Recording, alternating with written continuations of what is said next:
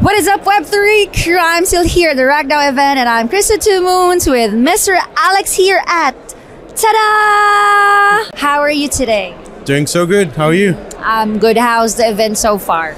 Pretty good, actually. I mean, Khaimah is coming up on the map, and we're super happy to be here. High quality people. In October in Dubai, a lot of crypto events. Yes. This is actually a pretty good one. Is this your first time? I mean, the company's first time to be part of RAK? Yes. Yeah. Right. Now let's talk about the company and what do you specialize in? Yeah. So TADA stands for data, and what we do is we collect data for AI companies because when you're building AI, you need really high quality data to train your machine learning algorithms. Now, what makes our company stand out from all the competitors? You know, we have a lot of competitors around. So actually, we've been building speech recognition for the past 10 years, and we needed data ourselves. So actually, we built the solution we would have loved to use because we didn't find something similar in the market.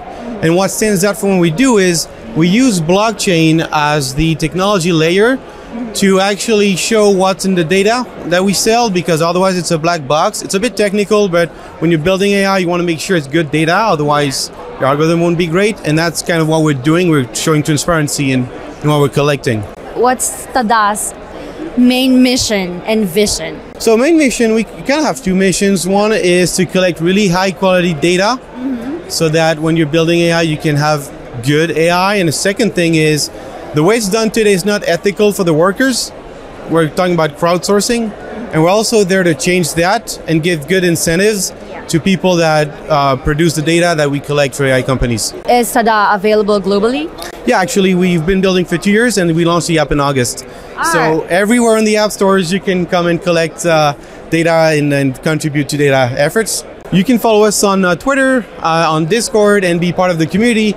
And yeah, we're launching in Europe, so we have a lot of people from Europe. Looking forward to actually have more traction in Southeast Asia, something we're going to activate soon. And we're here also based in Dubai, so Middle East is pretty big for us also. What do you think is the future of money? Well, that's a good question. One thing I travel a lot. One thing I don't like is do foreign exchange and change my money every time I go somewhere, right? That kind of sucks.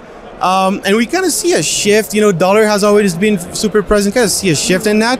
I think something that would really work would be crypto, because it has so much, added value than money. The way money is today is very centralized. Crypto is decentralized. There's a lot of, we're not going to get into it, very big topic, but I think that's the future of it. All right, thank you so much. Now describe RAK in 3 words. Let's go. RAK in 3 words. I would say like Dubai 20 years ago. So looking for what's going to be next. All right. Thank you so much. More to come all here at FOMO.